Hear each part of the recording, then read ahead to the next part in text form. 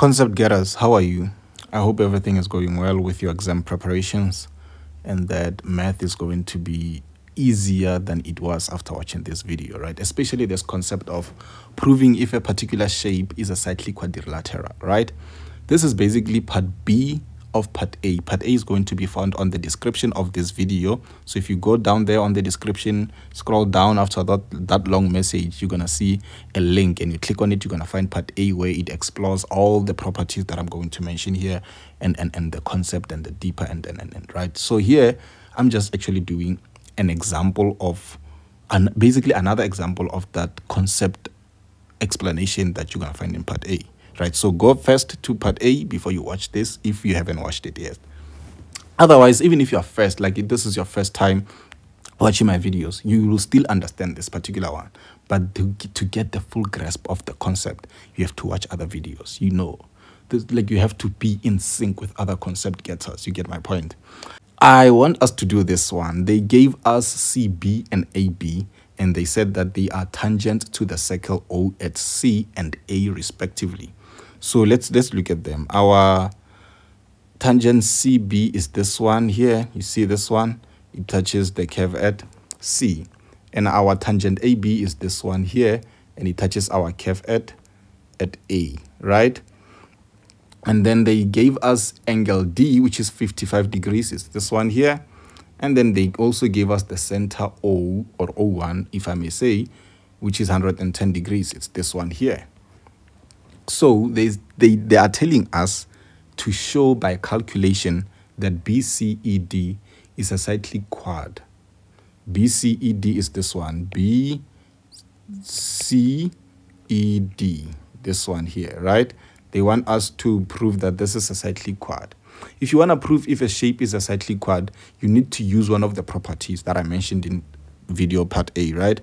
You have to use one of the properties. But here you can see that amongst the properties that I mentioned, we're going to use the exterior angle of a cyclic quad. So which one? Okay, let's start here. Remember, when you have a quadrilateral, an exterior angle exists if we have an extended side. And then it's going to be this one. And that exterior angle will be equal to the interior opposite angle. So it's going to be equal to this one. Clear, right? So in this particular diagram that we are given in the question, we can see that 55 degrees that is given, this 55 degrees here, there's 55 degrees, yes. It's going to be equal to which one? We're going to say Vutlu and outside. So it's going to be equal to C2 here. Why do we say C2 is an exterior angle of a cyclic quad? Because line EC is extended. Do you see? EC is extended to A. And if it's extended to A, C2 is made by CB and CA.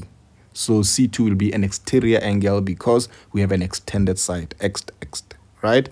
So how do we prove that C2 is 55 degrees? You don't just go straight and say C2 equals to 55 degrees because exterior angle of a cyclic quad. No, it doesn't work like that. When you prove if something is a cyclic quad, you don't assume that it is already a cyclic quad. Therefore, you can't use a cyclic quad theorem or property. Do that make sense? You use other theorems and properties from other concepts to get C2 or to get the value of C2. And if when you solve for C2, you get that it's going to be 55 degrees using other methods to find it, then you can say, oh, and I realize that also D is 55. And if D is 55 and my C2 is also 55, then that means this thing is a cyclic quad. That's the flow. Do that make sense? So how do I go about this? This is how I'm going to go about it. I'm going to be like, I need C2. That's my main goal. I need to find the value of C2. Ignore D. Ignore that you have 55 degree as in like D here. Ignore it. Just say, I want to see if I can find C2 and if C2 will be 55 without considering D. Use other theorems. And once you find C2 that it's 55, then you can conclude. And then your final step, remember I said in part A, your final step, the reason of that step, that final step, will be the property or the theorem of the property you are using, which is exterior angle of a cyclic quad. So let's just go straight to it. Now that I've explained how this works, like the thinking, I'm going to be like, how do I find C2? Okay, C2 is outside, right? And I can't use Tan-Cot theorem because there's no triangle or a cyclic triangle in here. But I know that I can find C1. How do I find C1? Because C1 here is inside triangle CAO, right? And CAO has a value, has one value gotten or given, which is 01, 110 degree. But how can I find C1 if A1 is not given? Let me see. Oh man, I have two radii here, which are OC and OA. So that's going to be my first step. I'm going to be like, if I have radii OC and OA, it means C1 will be equals to A1. And therefore, where I see A1, I can substitute by C1 and just solve for C1 using 110, using sum of interior angle in a triangle. Let me just write this, right? Let me just write, okay? Let me just go straight to it. I'm going to be like, OC is equal to OA. And my reason will be what? Will be radii. Because OC and OA are radii, right? And radii are always equal. Why do I need radii? Because I need an isosceles triangle. In an isosceles triangle, we have equal angles, right? And those equal angles are which angles? The angles subtended by equal sides. So if my OC is equal to OA, it means my C1 will be equal to A1. Let's write it. I'm going to be like, oh, which means C1 will be equal to A1. Why? Why are they equal? Because the angles C1 and A1 are opposite to equal sides. Which sides are we talking about? Radii OC and OA. You see here, OA is opposite to C1. OC is opposite to A1. So the sides that are equal will always be opposite to, or they will subtend the angles that are equal. That's an isosceles triangle. Clear, right?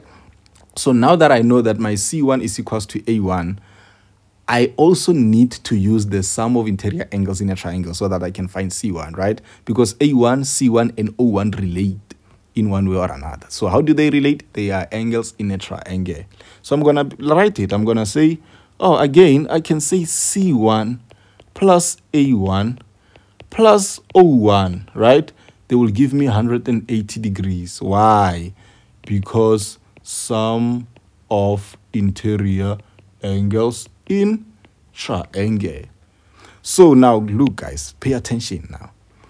C1 and A1 are equal, which means where I see A1, I can substitute by C.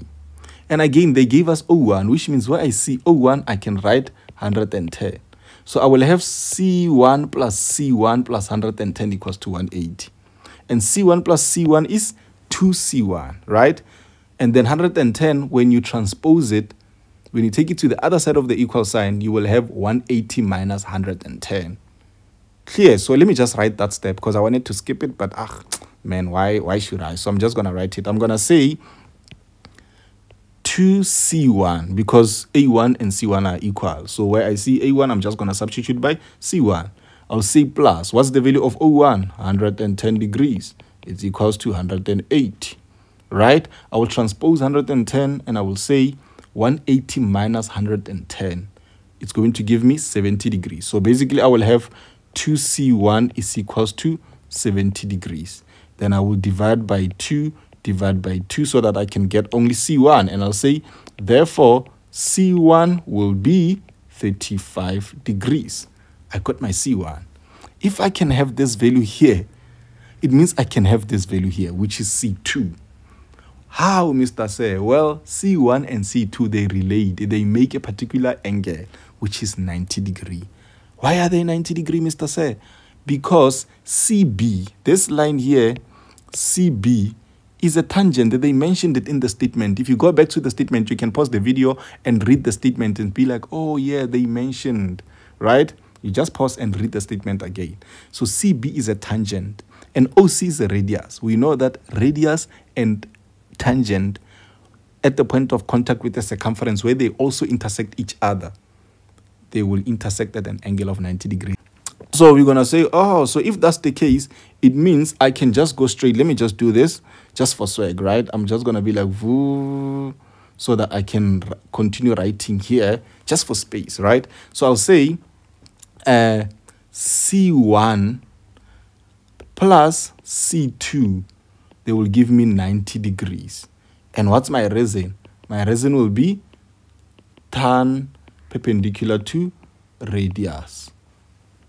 Makes sense. C1 and C2 will make 90 degree because tangent CB is perpendicular to radius OC, right? And remember, I already have the value of C1, which is 35 degrees. So I will substitute C1 with 35 degrees. Then I will transpose it and I will say C2 will be equal to 90 minus 35. Let me just write it, right? I'll just say C1 is what?